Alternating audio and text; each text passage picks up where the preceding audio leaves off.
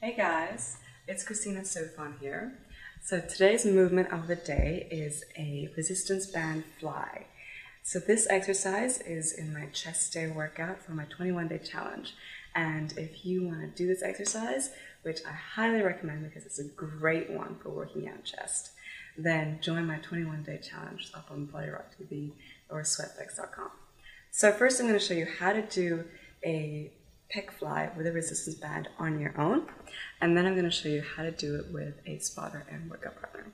So the first way to do it is just hold the band like this, put it behind you, put it down as low as you can, chest out. We're proud, ladies and gentlemen, may I add.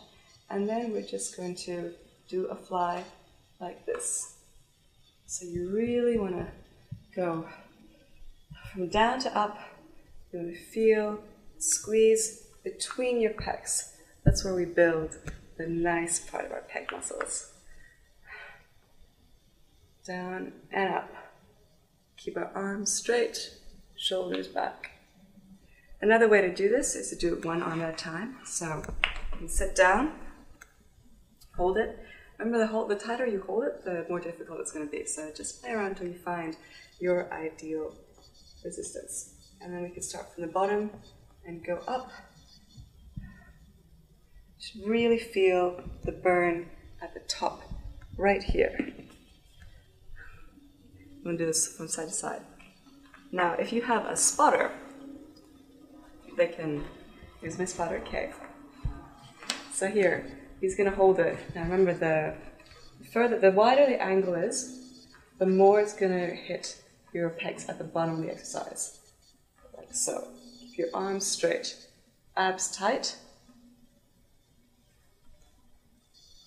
Now, if he moves out this way, you're going to feel it slightly differently. You can experiment with different resistances. And then if he moves even further out this way, then it's going to really be concentrated at the top. So that I call baby flies.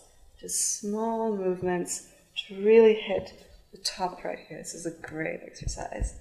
So it's all my 21-day challenge.